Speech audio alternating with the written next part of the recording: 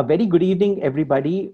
On behalf of the Coaches for You community, I, Pradeep Natarajan, would like to welcome you tonight to a freewheeling dialogue with Dr. Srikumar Rao on his masterful journey as a coach and his pioneering CPM program, Creativity and Personal Mastery. Dr. Srikumar Rao has helped thousands of entrepreneurs and executives worldwide achieve a quantum breakthrough in their personal and professional lives. He has helped them reach entirely new orbits of success and accomplishment. And they have done so while rediscovering joy in life and genuine, unadulterated happiness. Undoubtedly, he is addressed as the happiness guru. Dr. Rao has been among the highest rated and most popular professors at many of the world's top business schools. His work has been featured in major media worldwide, and his TED Talk has been viewed millions on different sites. Dr. Srikumar Rao was an executive at Warner Communications and McGraw-Hill before he created the celebrated MBA course, Creativity and Personal Mastery.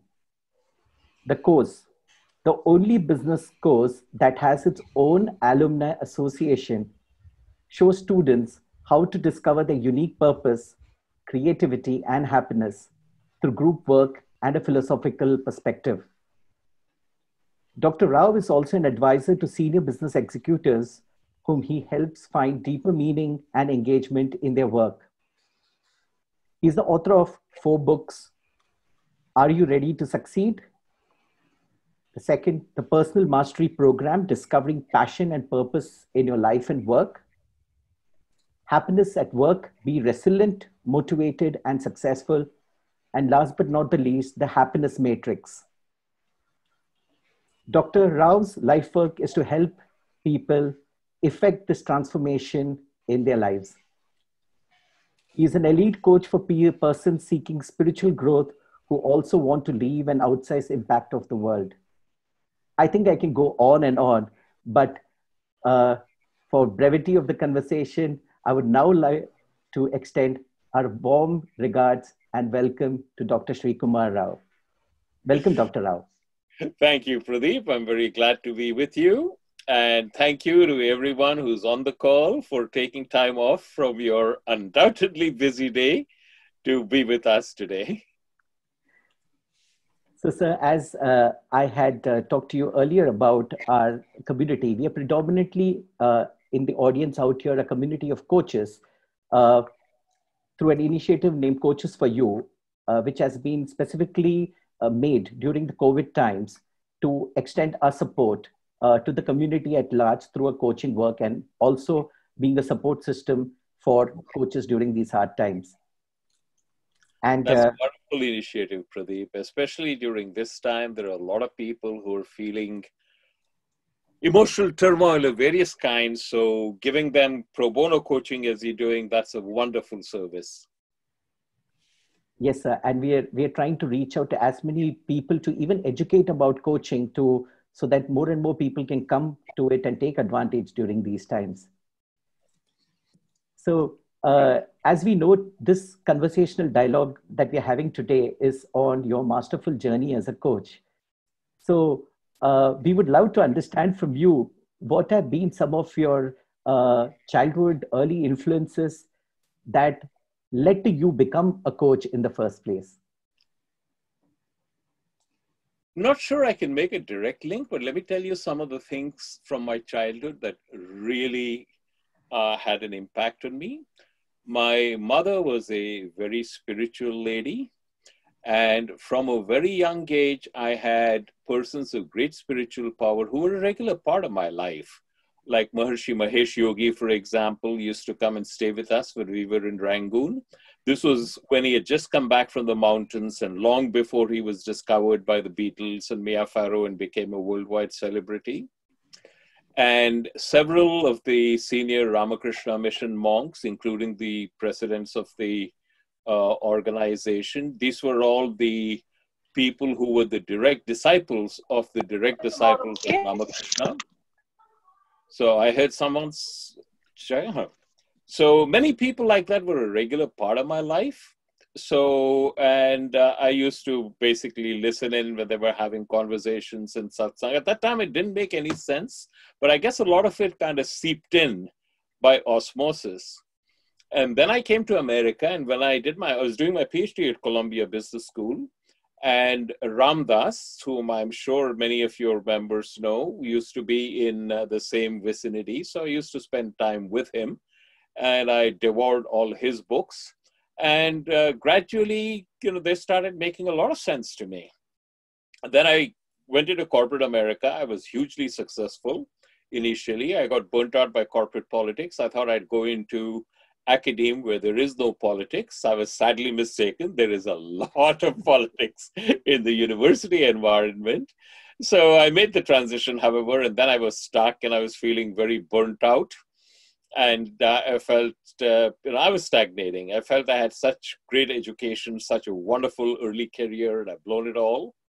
And the thing that sustained me is all of the reading that I was doing. Basically spiritual biography, mystical autobiography. They would take me to a wonderful place. And then I came back to the real world and it was terrible. So I started thinking that if all of this was useful only if you were sitting quietly thinking peaceful thoughts, but not when you came to the hurly-burly, then it's useless. Mm-hmm. But somehow I knew that wasn't true. I knew that this was very valuable, maybe even the only thing that was valuable. I just hadn't figured out how to make use of it. So one day I came up with my bright idea, which is why don't I create a course which takes the teachings of the world's greatest masters, strips them of religious, cultural, other connotations, and adapts them into exercises which are acceptable to highly intelligent people in a post-industrial society. And the thought of doing that made me come alive. Initially, I felt a little bit of a fraud because I hadn't figured out how to make use of it. And I was going to create a course to teach people how to make use of it. But I thought, we'll learn together and muddle our way through.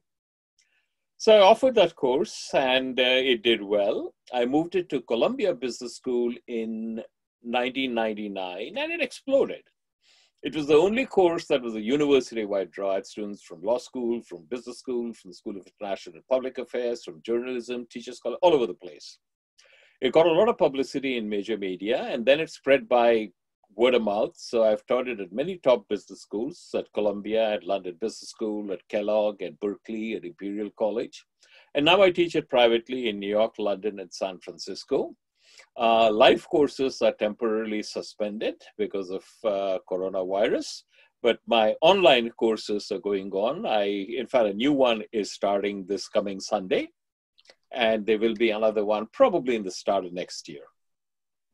So that's how my journey came about. And I realized, by the way, that all of the problems that I was prey to, I was not unique. I thought I was unique, but I wasn't. It's very, very, very widespread.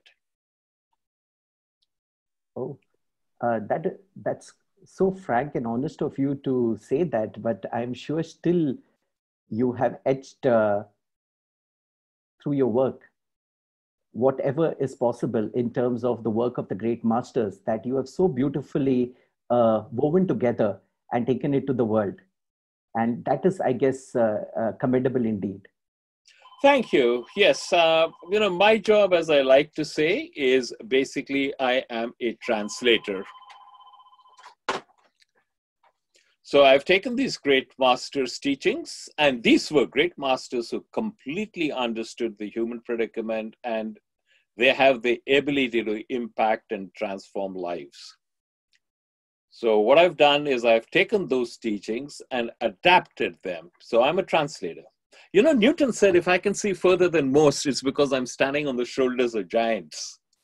Yes, I'm standing on the shoulders of some very, very tall giants. So yeah, all the credit goes to them. I'm just a translator. I recognize there's value in translation, but these are not my concepts. I'm just channeling some really great souls. Yes, yes, indeed, because each of your teachings is so simple, so understandable that right from a youth to an old person can quite relate to it easily and can apply it in everyday life. And I think that is what instantly makes you that happiness guru and also leaves the other person, the reader or the listener with happiness. That's indeed profound, though. Your Thank you. translations are also profound, I should say. Thank you. Uh, Dr. Rao, we see that you are a coach, you are a motivational speaker, you're a top management consultant. How do you really don these varied hats, especially with each one's approach being so different?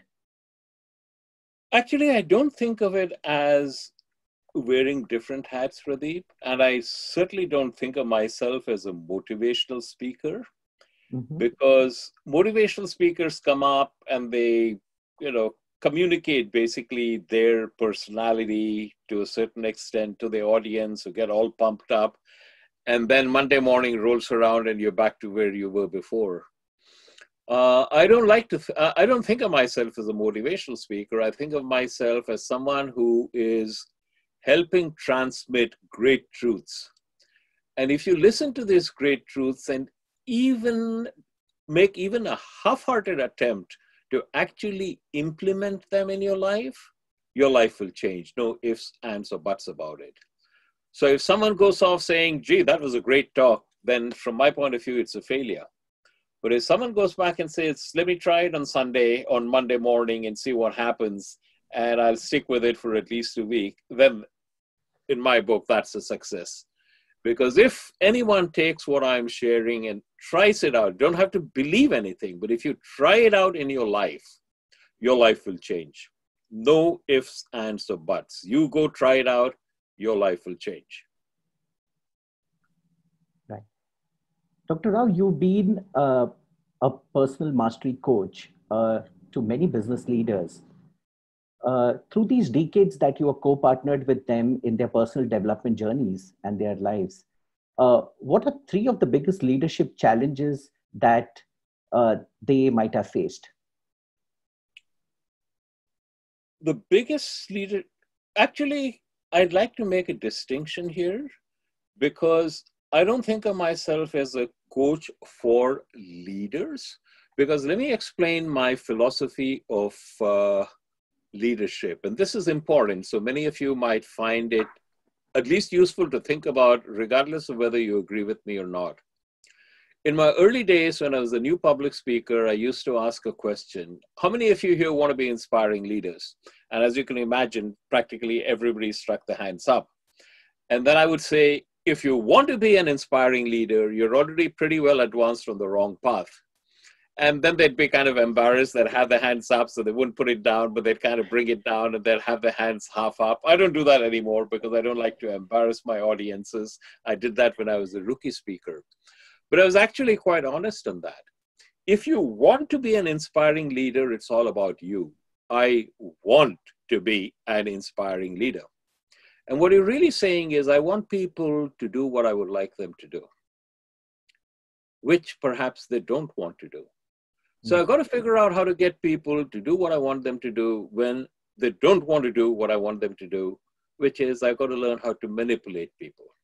Now, I'm being deliberately provocative here, but there is a fair amount of truth in what I'm saying. So when you want to be an inspiring leader, it's all about you. And this is not a journey about you. So if you want to be an inspiring leader, the best way to do that is don't even try. Instead, be personally inspired. When you're personally inspired by a goal which is bigger than you are, and it brings a greater good to a greater community, and you learn to communicate that vision, then you become an inspiring leader by default, because anybody who comes in contact with you cannot help but be inspired. You know, it's a little bit like when Gandhi was starting off his work in South Africa. He didn't say, I want to be an inspiring leader. I want millions of people to follow me. His take was, the passport laws are unjust and I will not let them stand. And he was a British trained attorney. He was verbally fluent, and he used whatever skills he had to muster support for the proposition that the passport laws are unjust and I will not let them stand. And in the process of doing that, he became an inspiring leader. And later on, he came to India to lead the fight against colonial government, and applied the same principles there. And by default, he became someone who, even 70 years after his assassination, is still revered by many. Now, there are a lot of criticisms of his political stances and the particular actions that he took. But there is one thing which Gandhi did, which is unquestionable and which is so rare in the world today. And that is that he was able to inspire tens of millions, hundreds of millions of people to think beyond their narrow self-interest into what is something that I can do, which is for the greater community. And that is remarkable. So if you want to be an inspiring leader, don't even try. Just be personally inspired. And when you're personally inspired by a vision which brings a greater good to a greater community, and you have tremendous flexibility in defining both the greater good and the greater community, but when you're personally inspired and you learn to communicate that vision, and that communication is a lifelong occupation, by the way. It's not you give one speech and you're done. You have to constantly do that. And when you hold it up, and when you're holding people up so that they become elevated, you find that you're a leader there. A lot of the times when you talk about, I want to be a great leader and I want people to do well, there's a transactional element in there. Let me explain what I mean.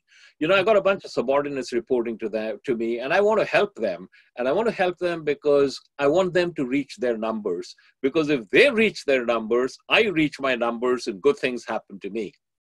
So what you're basically doing is you're looking at other people as instruments who are going to do stuff for you.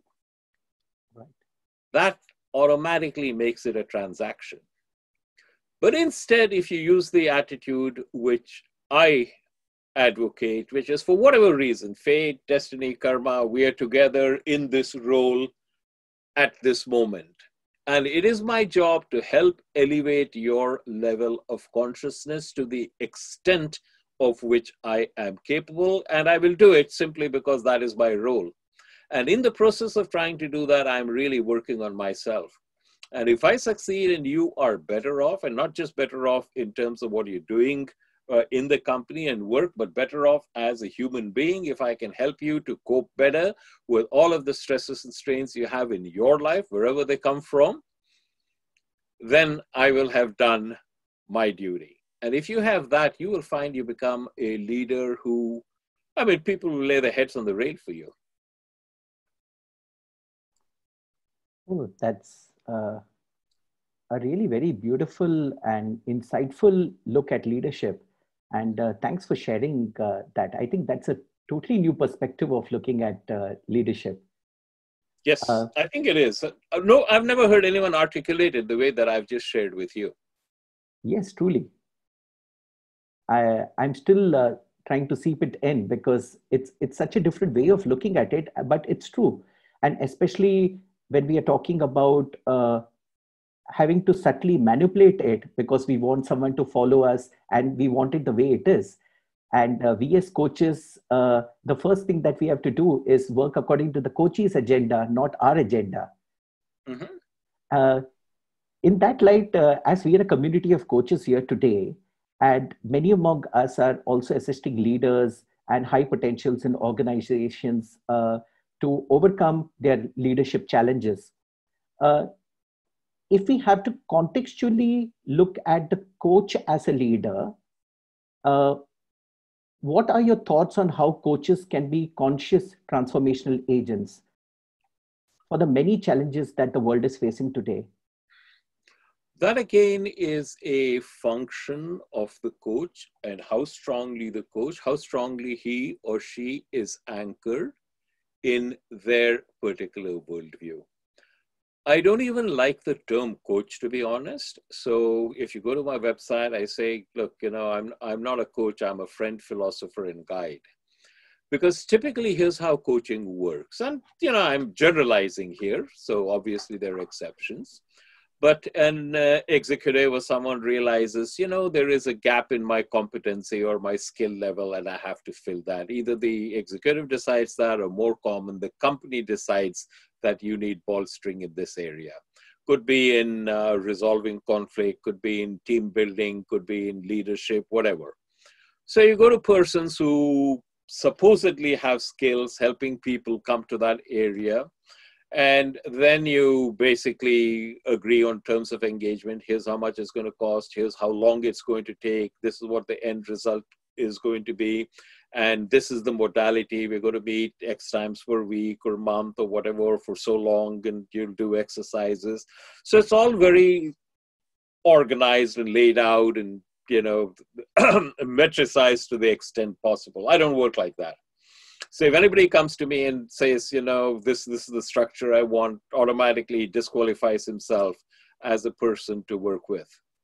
I prefer, as I said, the term friend, philosopher, and guide. And the most famous example of that is probably Aristotle and Alexander. Alexander was a very willful child, and his father, Philip of Macedonia, didn't know how to deal with him. So he asked Aristotle, would you please talk to my son? So Aristotle started working with Alexander, and they worked together for 3 years. And you can bet your boots that Aristotle didn't tell Alexander how to be a better swordsman or how to lay siege to a mountain fortress. They talked about Homer, they talked about philosophy, they talked about meaning of life. But at the end of 3 years, Alexander became the kind of person he became, and then he went on to do what he did. So in a coaching engagement with me, if somebody comes and says, here is what I need to know how to build an efficient team or resolve conflict, I don't work with that person.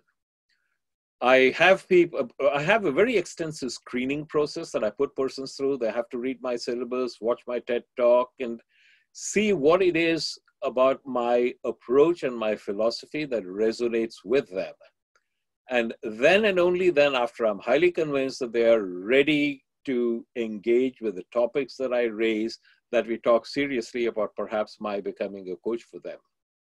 But if not, you put it this way, you can't decide I want to have Dr. Rao as a coach. Wow. You have to qualify before I work with you.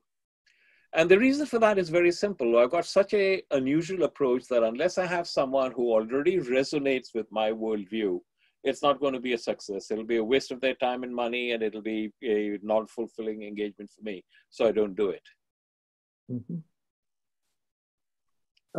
That's very interesting to note. And I heard you say about, they having the same type of a worldview. So just curious to know, what's your worldview, Dr. Rao? That's a tough question to answer in the context of such a brief conversation, but let me give you an effect. My worldview is that the only thing you ever do in life, Pradeep, is you work on yourself. The universe gives you many tools, gives you your partner, your wife, your children, your parents, your work as a coach, the clients that you engage with. Each one of these is a tool. In every role, you try to do the best possible job you can. You try to be the best possible son you can be. You try to be the best possible father you can be. You try to be a good husband. But in the process of doing all of these things, what you're really doing is you're working on yourself. You're given a bunch of situations. Each of these situations is a tool given to you by the universe, and you use these tools as skillfully as you can. But in the process of doing that, what you are really doing is working on yourself. And the only thing you ever do in life is you work on yourself. You can work on yourself consciously, which I advocate, or you can work on yourself by happenstance, which is probably what the overwhelming majority of people do. But essentially, that's what you're doing. And the more you recognize that everything that is given to you is a tool to help you grow, then you become incredibly resilient, because there's no such thing as a failure. You tried something and it didn't work. And what is important is the lesson and the learning. I talk a great deal about a very important principle, which is invest in the process. Do not invest in the outcome. Most of us are very hung up on the outcome. Am I going to reach my goal, or am I not going to reach my goal? Am I going to become CEO, or am I not going to become CEO? All of those things are totally out of your control, because any number of things can happen which will throw your plans into a cocked hat. Like right now, for example, the coronavirus has upended business like nothing else. You know, my wife and I are tennis fanatics, and we've been to the French Open many times. We 2 years ago went to the Australian Open. We go every year to the US Open. This is the year that we were going to go to Wimbledon. So I bought the tickets last year.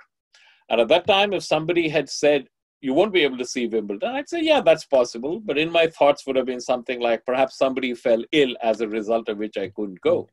Right. I would never have imagined that I wouldn't go because the tournament itself was canceled. And on top of that, there are no flights between New York and London, which will permit you to fly. So unexpected things happen all the time. You don't have any control. So the purpose of setting a goal and trying your level best to achieve the goal is not achieving the goal. The purpose of setting a goal and trying your level best to achieve the goal is the learning and growth that happen in you and to you as you try your level best to achieve the goal. If you actually achieve the goal, that is a bonus. Be immensely grateful. If you don't achieve the goal, the learning and growth have already happened, so it's ahead of the game. So there's no such thing as failure that you have to sit back and cry and say, oh my God, I failed, what's going to happen? Because you have a different perspective on life. So in my coaching engagements, what I typically do is I get persons to embrace a different worldview. And when they do that, all kinds of things happen by magic in their life. They become largely free of stress, become incredibly resilient. They have a completely different perspective on their life and what happens. Relationships improve across the board. Literally, magic happens. Right. So in these challenging COVID times, I think the buzzword that everyone is using today in the world of personal development is resilience. And I just heard you mention about extreme resilience, and it was really very interesting. Could you elaborate more on extreme resilience? Certainly. Resilience, of course, is your ability to bounce back from adversity. And, you know, there is such an quality prized in executives that very often, even in prestigious magazines like The Economist, they specifically put down that as a qualification. We're looking for someone who is resilient. And in interview questions, you're frequently asked to demonstrate an occasion where you displayed resilience. Now, resilience is wonderful, but I am a advocate for extreme resilience. And in extreme resilience, you bounce back so quickly from adversity that someone looking from outside, an external observer, might not even know that you had suffered an adverse event. And that is eminently doable. You know, there's a very famous Sufi tale, and there are many versions of that, but I like the one that I'm about to share with you. Mm-hmm. Talked about a man and his son who lived in a beautiful valley, and they were very happy, but they were very poor. And the man got sick and tired of being poor, and he decided he was going to improve his financial status, and he was going to do it by breeding horses. So he bought a stallion. He didn't have enough money to buy a stallion, so he borrowed heavily from the neighbors. And the very day he got the stallion, he kicked the top part loose from the paddock where he housed it and ran away. And the neighbors came around and said, you were going to become a rich man, and your stallion has run away, but you still owe us money. You are in a bad place. And the man shrugged his shoulder and said, good thing, bad thing, who knows? That stallion fell in with a group of wild horses, which were close to where he lived, and he was able to entice all of them into his paddock, which he had repaired, so escape was no longer possible. So all of a sudden, he had his stallion back plus a dozen wild horses, which by the standards of that village made him a wealthy man. And the neighbors came around, and they were probably envious, and they said, we thought you were destitute, but fortune has smiled upon you. How lucky you are. He shrugged his shoulder and said, good thing, bad thing, who knows? The man and his son started to break the horses so they could sell them on the market. And one of the horses threw the man's son and stomped on his leg, and it broke and it healed crooked. And the neighbors came around saying, he was such a fine young lad, and now he'll never be able to find a girl to marry him. How unfortunate. And he shrugged his shoulder and said, good thing, bad thing, who knows? That summer, the king of the country declared war on a neighboring country, and press gangs moved through the villages, rounding up all the able-bodied young men to serve in the army. But this man's son was spared because he had a game leg, and the neighbors had tears in their eyes as they came around. We don't know if we'll ever see our sons alive again, but you still have your son. How lucky you are. And he shrugged his shoulder and said, good thing, bad thing, who knows? And it goes on like that forever. But there's a lesson in there, Pradeep. And the lesson is, can you go back in your life and think about some event that at the time it happened, you thought this is terrible, but now you can look back upon it and say, hey, that wasn't terrible, or even that was good. I'm sure you can. Lots of people can. So if something happened in the past that at the time it happened, you thought was terrible, but now you can look back upon it and say it wasn't so bad, or even it was actually good, then is there any possibility that what you're today about to label bad, is there any possibility that in 5 years, 10 years, it could turn out good? Is there a possibility? Just asking that question will take you away from the emotional domain you're occupying, will take you away from the domain of despair to the domain of possibility. And if you ask yourself the next question, is there anything I can do to actually make that happen? Then you move seamlessly from despair to resilience, to hope. That's what I advocate. Because if you look at it, why do you need to be resilient? You need to be resilient because you're despondent because something happened to you. And something happened to you because you're very obsessed about a particular outcome, and the outcome you wanted did not happen. But if you look at the outcome as it is the outcome that matters, it's the learning and growth that happened to me, then you're never despondent. And then if you look at any event that happens and you don't label it, this is bad, you simply say, this happened. And then the next question is, where do I go from here? And that's where you focus your attention. You'll find, voila, you are never depressed. You don't even have to be resilient because there's nothing that gets you down in the first place. That's how you become extremely resilient. You watch your mental chatter, anything that happens to you, you resolutely do not label it bad. Because understand, suffering doesn't happen when an event occurs. Suffering happens only when you label that event, this is bad, this is terrible. In most instances, we do it so fast, we never recognize that they're two separate actions, but they are. An event happens and you observe it and you immediately decide this is bad. And the moment you decide this is bad, suffering happens. But you can learn not to label it bad. You can learn to label it, this happened. And if you do that, you will find that you don't need to have resilience training. You're automatically resilient. Nothing is ever going to phase you. It's really as simple as that. Yes, that's true. But not necessarily easy. You have to work at it. It's not easy. I was just going to say that. It needs to be about doing a lot of work on yourself. Absolutely. And many people have put in this question, which we collected before the session, and predominantly the most asked for question was, I have been on the personal development path for years, but I am unable to be consistent and sustain it. What is the secret sauce to make sure that I can make a difference and be consistent about it? Repeat the question. Yeah. In personal development, what most people have asked for is that it's very challenging to remain consistent in your personal development. Like you break down, you follow a particular habit for a few days and then it's gone. Especially when it comes to, like all of us know, for example, that we are labeling things, we are bringing about things from our memory, we are getting it from all conscious and unconscious thoughts that are running us. But still we run it for a few days and then it's like back to normal. So they're asking for the secret sauce from you as to how to sustain and keep it consistent. There is no, quote, secret sauce, unquote, Pradeep, but I have several suggestions. One of the suggestions is don't try to do it by yourself. Form a small group of people who are interested in personal growth and who are accountable to each other. In my book, Are You Ready to Succeed? And that's available on Amazon or Flipkart in India. The first chapters are devoted to how you go about finding and setting up such a group. The second thing is be observant of your mental chatter. That's hugely important. because all of the problems that are caused in your life are caused by your mental chatter. And let me show you, all of you have smartphones. Here's my smartphone, and this is the alarm section. Oops. Just look at how many alarms I have.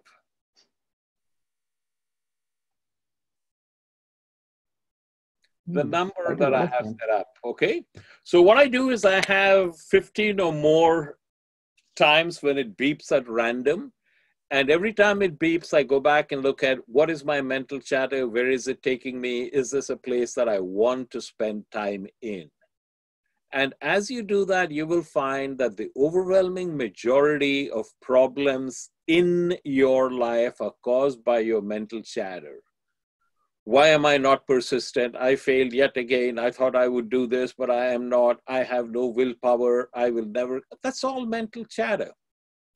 Our problem is we believe our mental chatter, no matter how many times it's led us astray. And the first thing that you need to do is become the observer of your mental chatter. Our problems are we become our mental chatter. Don't become your mental chatter. Remain the observer of your mental chatter. And as you get a hold of that, as you remain in the witness state, you will find that it has less and less opportunity to drive you to places you don't want to go. That is a first step. It's a basic step, but it will help a long way towards solving this particular problem.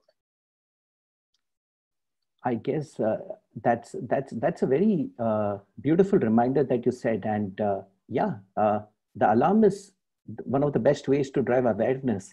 Absolutely. Yes. And the more aware we are about this mental chatter, I guess, the lesser significant it's going to become, because you're going to respond to it differently. And yes. That brings me to the next question of a fad that is happening all around us, and that's about mindfulness. Where do you find mindfulness in all of this? And what are your views on mindfulness? Mindfulness is probably the most important single concept that you can have for your well-being. And mindfulness is actually not complicated. It's simply being where you are. You know, the title of Ram Dass's book, and this book also had a profound influence in me, says it all: be here now. A lot of the times when we're there, we're not really there. We're always looking for, what do I have to do after that? So let me share a Taoist/Zen saying for you, which is really very profound. The purpose of washing dishes is not to get them clean. The purpose of washing dishes is to wash the dishes.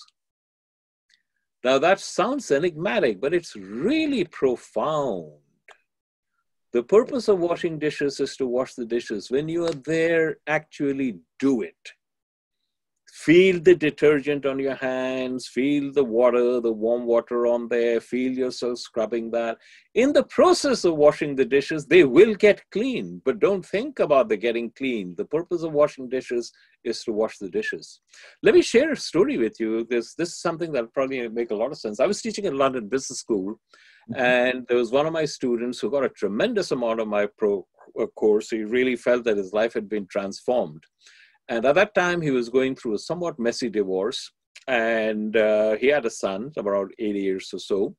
And one day he was talking to his son, and he said, you know, Daddy and Mommy are not going to be together anymore. Yes. And Daddy and Mommy are going to live in different countries. She was going to go move to another country after the divorce. Yes. And he said, you know, let's talk about how being in different countries could actually be a good thing rather than a bad thing. And they got into it tentatively. And the boy said, well, when I'm with Mommy, I'll be in the country. When I'm with Daddy, I'm going to be in the metropolis. And I have different sets of friends. And I have, you know, toys which are different. And I'll take airplane rides. And he really liked airplane rides. So I can have lots of airplane rides. And then he started becoming excited. So they played for about 15 minutes. And he was all happy and excited. And my student said, boy, that really worked. I'm so glad. So then he asked his son, and what more can I do for you? And the son said, I wish you'd talk to me like you just did. Most of the time when you're there, you're not there. And that's when he realized when he was with his son, he was not really, and he said it with such pathos in his voice. I swear, half the class was crying. So be here now. When you're there, be there. And you will find that a lot of these things which are problematic, quote unquote, are not really there. Because when you are there, your mental chatter is not running you ragged. And the majority of the problems you have in your life come from your mental chatter. From becoming your mental chatter as opposed to observing your mental chatter. Right. Often, there are a few executive coaches who have thrown up this question especially, and they're asking that, how do you bridge spirituality with so-called cognitive corporate people? Don't ever mention spirituality. I never mention spirituality, except for the fact that I put on my website and tell everyone I draw my teachings, I draw what I share from the world's greatest masters. Except for that, I never mention it. Why spirituality is a label? Why do you want to use that label? It serves nothing, serves no purpose. No, but even without using the labels, if you're going to be talking on anything like a transformational presence or how transformation is about, Don't aim for transformation, developing. Pradeep. The more you aim for transformation, the more you're becoming goal obsessed. Don't aim for that. Transformation will happen. Don't aim for transformation. Let it evolve organically. Don't say, I'm going to work with my coach and therefore he or she is going to become that. No, let the process evolve. Very often the changes that happen are completely different from what you thought would happen, and they're infinitely better than anything that you could have planned or orchestrated. Let the process unfold. Practice your preaching. If you invest in the process, not in the outcome, then get it out of your head that you're a transformational coach. Don't even think about that. That's really powerful. You do your thing, huh? Yes. And you do your thing to the best of your ability, and what you're really doing is you're working on yourself. And in the process, other people come in the slipstream and they benefit. Wonderful. But what you're really doing is you're working on yourself. So get it out of your head that you're a transformational coach and you're transforming others. Bullshit. You have a tough enough time transforming yourself. Yeah, that's true. Thank you. Thank you for that awareness, because you're very welcome. That was really very insightful, because we often don't even understand subtly that how we are goal oriented and we still think about, a transformational approach. Absolutely. It cannot be with the goal in mind. It needs to evolve naturally. Yes. Yes. Wonderful. Wonderful. Dr. Rao, as coaches out here, what is a message that you would like to give to this whole community? What is it that you would want to share with us today? Go through life and recognize that there is some process at work which we do not understand, which brings you in touch with certain persons, leads you to adopt certain roles that you have, and do the very best that you can in your role. In every conversation that you have with everyone, ask yourself, am I feeding the dog or am I feeding the wolf? This comes from the Native American tradition, and there's, again, several versions of this story, but I like the one I'm about to share with you. There was a young man growing up, and he was going to take his place with the adults of the tribe. And the final rite of passage was a conversation with the medicine man. And the medicine man told him, here is this dog, kind, intelligent, loving, trustworthy. And here is this wolf, malevolent, vicious, cruel, ready to strike at and kill anything. And the dog and the wolf are fighting. And the dog and the wolf are both inside you. And the young man asked, which one's going to win? And the medicine man says, whichever one you feed. Now think about it. Inside each one of us is the notion that we should help others and make the world a better place. And inside each one of us is a, let me grab everything I can for myself and the devil take the hindmost. And these impulses are always fighting. It's your job to selectively identify and feed the dog in you. It's also your job to selectively identify and feed the dog in everybody you meet. And when the dog in you becomes friends with the dog in the other person, magic happens in both your lives. Too often we feed the wolf in ourselves and the other person, and we don't even recognize we've done that. You know, you are having a bad day at work and you go to the coffee machine and you meet a colleague and he says, I'm having a bad day at work. And you say, you're having a bad day at work? Let me tell you what my bad day at work. And your bad day at work trumps his bad day at work, and you go off feeling smug, and you don't recognize that you fed the wolf both in yourself and the other person. If instead you'd gone, you're having a bad day, I am having a bad day, you know, we both work here. Is there anything we can do together to ensure that none of us has such a bad day again? And now you started feeding the dog.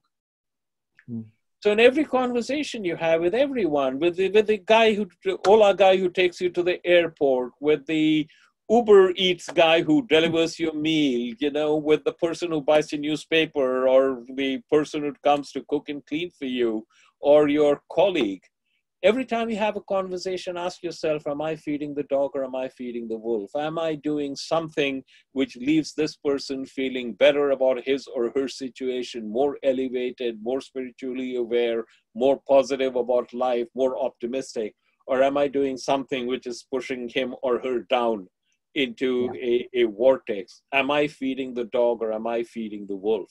If you consciously ask yourself that question with every interaction that you have, you will find that the topics you talk about, the attitude you have, they all change. And that's such a simple mnemonic. Am I feeding the dog or am I feeding the wolf? Just ask yourself that question with every interaction you have. With your partner, with your wife, your husband, your children, your parents. You can do it across the board. Am I feeding the dog or am I feeding the wolf? Right. So we can now have the house open to questions, and you all can please put in, or we can even unmute yourself and ask a quick question. You may raise your hand.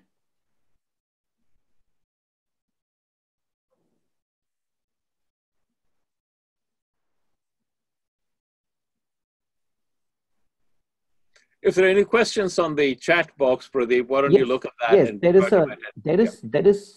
is a long question out here. This is from Rakshit. He writes, right. Dr. Rao, thanks for your wonderful insights on a larger holistic landscape. Your quote about Ramdas and his influence on your journey. Ramdas talks about unbearable compassion and tapping the infinite inside, and suggests about the only thing one can offer is his own being, which in a coaching context relates to creating presence. Now, you also mentioned about not being outcome focused, but more on the journey to the outcome. Now, with my being as a coach and a coach's focus on the outcome, do you have any examples or anecdotes of helping your coachee tap into this infinite, where transformation moved from the outcome focus to the journey of the outcome and the unbearable compassion transpired? That's a very good question. Obviously, the person is familiar with some of Ramdas's teaching. This is a process of evolution, because in the beginning, when you're focused on, particularly if you're a beginning coach and you're very concerned about, you know, I have to get clients and I have to make a certain amount of income in order to meet my needs, and you're not very selective and you go on. So I can understand that everybody's been through that stage, through that phase. But presence is something that you generate when you are anchored in the timeless truths that I have shared with you. And when you're anchored in that, you radiate a presence which is felt by everyone. So until you get to that stage, you do what you've probably always been doing, which is, you know, here is how I am, and I'm going to focus on the outcome rather than on the process, and continue working as you are, but recognize that this transformation is what I'm advocating, and start work on the transformation sooner rather than later. And always be aware that in a sense, we're all vibrating and we're sending out different vibrations. I'm sure all of you have been in the presence of someone, could be a senior leader or a manager, and he or she is so much on edge and so anxiety driven that it's like a palpable presence which hits you and rubs you the wrong way. And you find yourself getting edgy and anxious. What's just happened is this person has pulled you into his vortex. Your job is to cultivate a powerful sense of calm, which is so strong that you suck that person into your vortex. And if you're not able to do that, it simply shows you that you're not yet anchored in your presence. There was a wonderful tale that Ramakrishna used to tell, and it talked about an old man, and he had a disciple. He was a sage, and he had a disciple who was constantly asking him, when will I become enlightened? I want to become enlightened. And one day he said, come out with me to the river where they bathed. And when they went out in the middle of the river, he grabbed his young man's head and held it underwater. And the man struggled and he kept holding it water until finally, the a young man literally threw the old man up and came up and started gasping for air. And then he asked the sage, why did you do that? And the old man said, when your desire for God becomes as great as your desire for the next breath when you were underwater, then you will find him standing before you. So it's a metaphor, but as with all such parables, there is a lesson in there. When you are so firmly anchored in your being that you don't need the other person, that's when you will radiate the presence which will attract other people. So understand that, and again, Ramakrishna said this beautifully.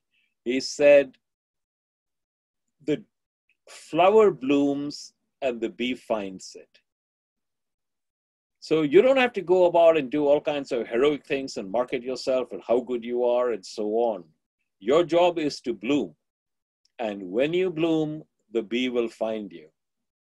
And if the bees are not coming, it's a sign to you, a clear sign that there is a lot of blooming you have left to do. This is somewhat contentious as a statement, and I will stand by it, but explaining it will take much longer than a brief call, but I want to leave that as a passing thought. Very insightful indeed, Dr. Rao. There's another question here from Nikhil. Yeah. Nikhil Benegal. How different is meaning in life versus chasing happiness? You can't chase happiness. In fact, if you chase happiness by I want to be happy, then by definition, you are not and will not. Happiness ensues as the unintended byproduct of your pursuing a goal which is much bigger than you are, and you're not even pursuing the goal, you're heading in that general direction. So you cannot chase happiness. It has to ensue. And the more you're concerned about your happiness, the less likely you are. Right now, at this instant, with all of the problems you have, you've got everything that you need to be a fulfilled soul. The Upanishads say it beautifully, Purnamadam Purnamidam. Right now, this instant, you are full. Your job is to recognize that, not chase it, and say, I'm going to do this, and this will make me full. No. Oh, that's wonderful. We have another question from Ujjwal Butch. So if I could request you to go back in that moment when you realized that you need to make a major shift in your life, were there any challenges in working on yourself? If so, how did you overcome? Lots of challenges, and there always are challenges. You have financial pressures, you have relationship issues, you have children issues, and all kinds of things. These are always challenges. And initially, I used to think of them as major problems. And now I simply view them as, this happens. I got a very good example of that. Let's say I'm a county executive and you are a civil engineer. And I call you in my office and say, I want a road built from here to here. And where the road is being built, there is a mountain, a forest, and a swamp.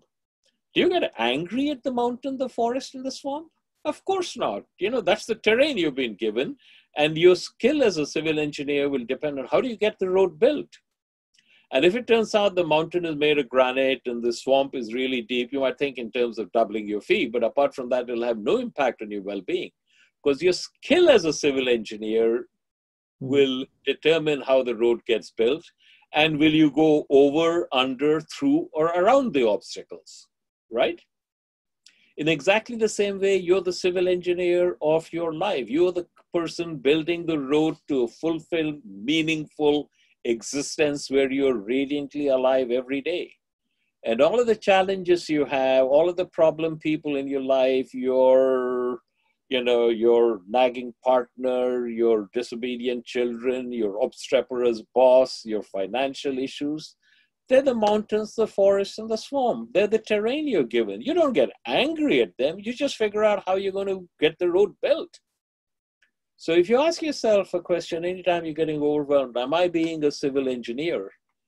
And you'll find that no, you're not being a civil engineer. The answer is go be a civil engineer. Figure out how you're going to get the road built. That's really such a practical approach in life, Completely. and which is summarized it in such good words. That's a great example and metaphor I'm going to remember. Absolutely. They'll help you. Yeah. As I said, and I mean this sincerely, all the people on this call and all the people who listen to it afterwards, if you go back and implement any 2 or 3 of the ideas I've shared with you, your life will change. No ifs, ands, or buts about it. So true, Dr. Rao. We have another question from Puneet Mehrotra. Dr. Rao, what is your approach to self-discovery and enabling the same in your clients? How do you take the discovery findings forward for learning and growth? Self-discovery is a lifelong process. And I guess the best way to answer the question is to have the person read the syllabus of my course. It's a pretty long document. It's on my website, and I'll have Jackie send you a copy and also the link on my website so you can, share that with the persons on the call. I've downloaded that. I think it's 54 pages, and I was overwhelmed taking a printout of it and going through it. It was so if you haven't amazing. Already, please share it with your members, and that's probably the best way to get at that. Right. Before someone comes in a coaching, before I accept anyone as a coaching client, they have to go through my syllabus and they have to resonate with it. And if they don't, then I don't work with them. Yeah. And I guess you also have a reading list that also goes along with that. Yes. I'll have Jackie send you the whole syllabus and please share it with your members. Perfect. I'll do that. Thank you. We have a question from Vijay. Dr. Rao, could you please elaborate the nuance between resilience and extreme resilience that you referred to earlier in our conversation? Resilience is your ability to bounce back when you've suffered an adversity. And obviously, it's a highly prized one. Extreme resilience is bouncing back so fast that an external observer might not even know that you had suffered an adverse event. So the speed of the bounce back is what makes it extreme resilience. Okay. Another question is, who are those spiritual masters that have the biggest influences on you, and any of the top messages that you would like to share with us now? Oh, there are many of them. I mentioned a couple already. Sri Ramana Maharshi is probably the single greatest influence on my life. But there are many others. There's the Sargadatta Maharaj, there's Adi Shankaracharya, there's Ramdas, as I mentioned before. There's a Jesuit priest called Anthony de Mello. Then many of the Sufis, Rumi, Kabir, Hafiz. And the best way, again, is go to my syllabus. And in the bibliography that you mentioned, Pradeep, there is a section called Life-Changing Books. Okay. And that'll give the person a pretty good idea which are the sources from which I draw my material. They come from all traditions in the world, all of the major wisdom traditions. Indeed, grateful to you, Dr. Rao, for having that compiled, and I'll send it across to everybody. Yes, It'll be please. very useful, I'm sure. Sure. Anuradha Sant asks, how do you maintain an equilibrium in your life and thought process at all times without the overwhelm? The overwhelm is simply mental chatter, Pradeep. Oh my God, there's so much to do. I don't have enough time to do it all. I have to do this. I have to do that. Why do I have to do this? I don't like doing it. It's all mental chatter. When you become your mental chatter, you become overwhelmed. But when you can step aside and see that it's mental chatter going on, then you're not overwhelmed. Then you simply pick whatever task you are and you do it there. When you wash the dishes, you wash the dishes. And you will find that you will get a great deal more done than you ever thought possible, and you will get it done better. Just observe your mental chatter, don't become your mental chatter. Remember, that was a very profound saying I shared with you. The purpose of washing dishes is not to get them clean. The purpose of washing dishes is to wash the dishes. Yes. All right, one more question, and I think we'll be done for today. Yes. The question is, most often, this is sent by someone in anonymity. Most often, I get bogged down by other people's opinions. I've tried hard, but haven't been able to tackle this successfully. Please suggest what is the way out for this. Yeah, other people's opinions is something, everybody gets bothered by that. One of the most popular questions that I get, I state that one of the benefits of my course is you will stop being bothered by what someone else thinks about you. And we're always bothered, what will they think of me? And I can answer that question very easily. What will they think of you? They will not think of you. You know, we go through life and we're concerned about everybody's opinions or what we think everybody's opinion is, and we think that they're thinking about us and having an opinion about us. The bold fact is, they're not. You're going around life watching the movie of your life, and you think everybody's watching the movie of your life. But everybody's not watching the movie of your life, they're watching the movie of their life. And in the movie of their life, you are a bit presence if you're a presence at all. So once you recognize that in your mental chatter, oh, what will they think of me? What will they think of me? Then if you recognize it's just mental chatter, you can let that go. But you have to work hard at becoming the witness of your mental chatter, not being carried away by your mental chatter. But I can assure you that if you're thinking, what do they think of me? The answer is, they're not thinking anything of you. They're not thinking of you at all. You're thinking that they are thinking about you. They're not. Yes, that's true. And we find and give this so much of significance, in fact. Yes. I'm sure that's a great answer to the question that this person has asked. Shall we take one more question, Dr. Rao? Yeah, and this is the last one. Yeah, go. Okay. How do you hold back models, templates, for want of me expressing differently in the now, that worked for your life and those who influenced your life, vis-a-vis enabling the emergence of models of those whom you coach for them to blossom? I'm not sure I understand the question. Yeah.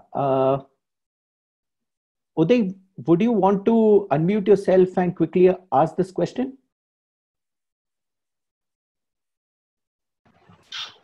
Yes, I will. Let me rephrase. When I listen to you, there's a lot to pick up from your experiences and what you've been through in life, both in terms of what you work through as well as influences of others in your life, which is very valid, legitimate.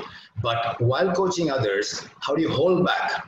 These models and templates work for you, and others who help you grow, vis-a-vis enabling growth in those whom you coach. What happens is enabling growth is simply a process of getting them to understand what is holding them back. Remember, it's never a question of, one of my philosophies of leadership is that it's not a function of a leader to motivate his followers or her followers. It is the function of a leader to find out what is demotivating his or her followers and getting rid of them.